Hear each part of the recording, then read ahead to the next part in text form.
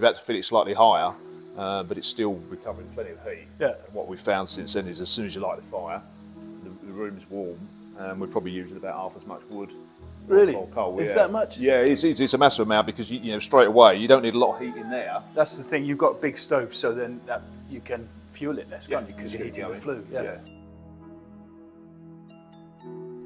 We've come to see Richard's barn conversion in the foggy Lincolnshire flats. So, tell us about it, Rich.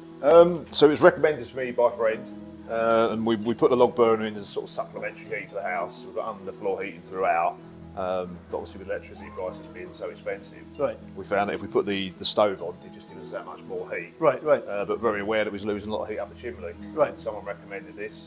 I had a look online, ordered one straight away, and got it fitted. Now, because of the design of our stove, we've had to fit it slightly higher, but it's still recovering plenty of heat. Yeah. And what we've found since then is as soon as you light the fire, the room's warm, and we're probably using about half as much wood. Really? Or coal. Is that much? Yeah, it's a massive amount because you know straight away you don't need a lot of heat in there. That's the thing. You've got a big stove, so then that you can fuel it less, can't you? Because you're keep heating the going. flue. Yeah. So what we've done is we put the pumps outside because it was quite a buzz. Yeah. And then it's just sat on the timer. It comes on at sort of 4 or 5 in the evening, and then it stays on to about 4 in the morning. So we can sort of load the fire up before we go to bed. Oh, nice. It still pumps the heat out, and then when you wake up in the morning, it's still nice and warm. Oh, fantastic. So what sort of space is it heating? It's basically heating. I mean, it does get down as far as the bedrooms, but generally we find. I mean, I've got mine flowing that way because we find this bit because it's new build, and it's a level ceiling is always warmer. Right. But it sort of pushes the heat down there towards the utility room, and we tend to spend most of that time in here anyway. Yeah. You know, rather than the main lounge. Yeah. So yeah, I mean it's a lovely big space. So it does keep this all warm. Yeah, absolutely. That's fantastic. Yeah, it's isn't it? brilliant. I mean, the heat pump, we had a few teething problems, and it packs up. We get a really cold spell in December. Right. So, you know, it was like -4 or whatever. So the only thing we had to fall back on was this.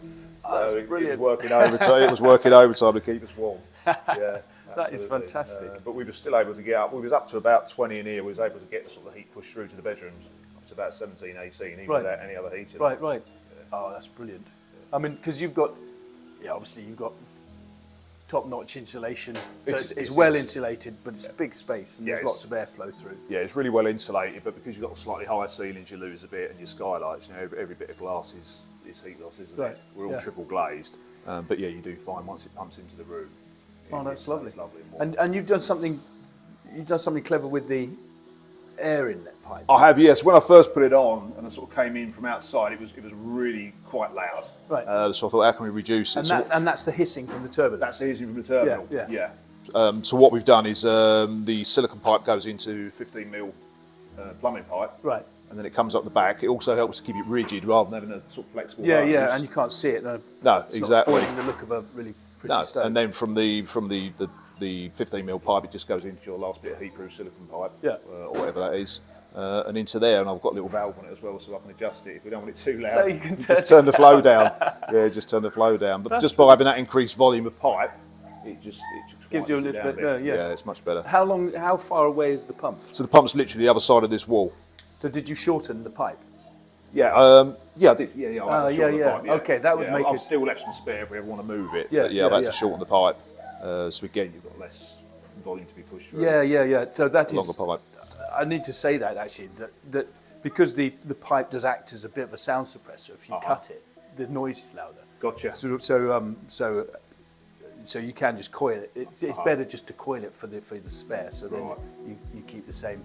It wasn't something I particularly noticed, except that we've tested the pipe out to like 30 meters. Right. And you don't need very much. The silencer is pretty much redundant to that because it obviously just absorbs the sound. Of course it does. But cutting it does make quite a difference. That going from the 3 meters of the soft tubing up to down does make a bit of difference. Right. No, that So makes sense. you're making that difference by changing the just changing the increasing, diameter. the diameter of the pipe. Yeah, that's really been clever. really good. And turning it down is great. Yeah, you can turn it down as well. Yeah.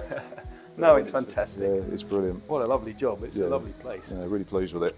And no, well, thank you very much, mate. You're Thanks for welcome. the support. I've been recommending it to everyone I know who's got a log burner. I was like, you need to get one of these. Well, it's definitely. I mean, it's so flat here, it gets bloody cold, doesn't it? Yeah, it does. Yeah, when it's cold, it's cold. So that's perfect. Yeah. Do you use it to dry clothes?